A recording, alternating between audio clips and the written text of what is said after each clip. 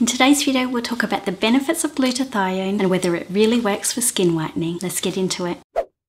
Glutathione is an antioxidant produced by the cells in the body, made of a combination of the amino acids cysteine, glutamate, and glycine. As we age, the glutathione levels in our body reduces, and it can also be depleted by other factors such as stress, poor diet, chronic diseases, and environmental toxins. Glutathione is important for the immune system, DNA synthesis, detoxification, repairing damaged cells, and is also needed to regenerate other antioxidants such as vitamin C and vitamin E. Let's look at the evidence behind taking glutathione as a supplement.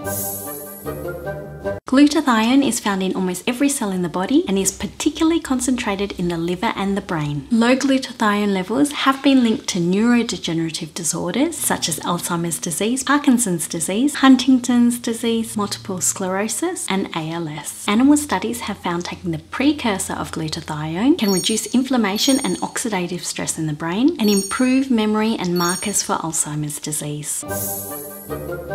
Improved glutathione levels can impact insulin sensitivity by reducing oxidative stress, improving mitochondrial function, and reducing inflammation. One study on 20 patients over 3 weeks found insulin sensitivity significantly improved in those taking glutathione supplements. Another study found those taking N-acetylcysteine, the precursor to glutathione, also improved insulin sensitivity. The dosage used to improve insulin resistance is 1,000 mg per day. Studies show that autoimmune diseases such as rheumatoid arthritis, lupus, psoriasis, and type 1 diabetes are all linked to low glutathione levels and increased oxidative stress. Various small studies have found that boosting glutathione through nutrients such as N-acetylcysteine and glycine can help reduce inflammation, protect cells, and improve symptoms by supporting immune regulation.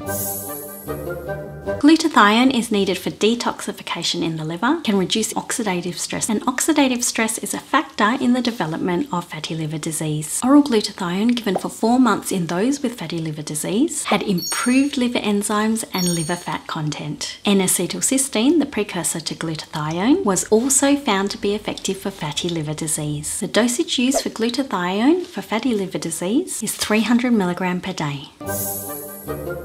Glutathione has recently become very popular in those looking to lighten their skin. Melanin is a pigment produced by our body that gives our skin, hair, and eyes their colour. Glutathione stimulates the synthesis of pheomelanin, which produces the lighter red and yellow pigments, to eumelanin, which produces the darker black and brown pigments. It protects against oxidative stress, and oxidative stress is a factor in melanin production. It inhibits an enzyme called tyrosinase, which then prevents the production of melanin. In a 2020 review of 3 randomized clinical trials, 2 out of the 3 trials showed significant results, but only to certain parts of the body. It was more effective in sun-exposed parts of the body, particularly to those over the age of 40. The glutathione group was significantly better than the placebo in improving wrinkles, skin elasticity in both sun-exposed and sun-protected skin. The dosage for skin whitening is 250 mg once or twice a day.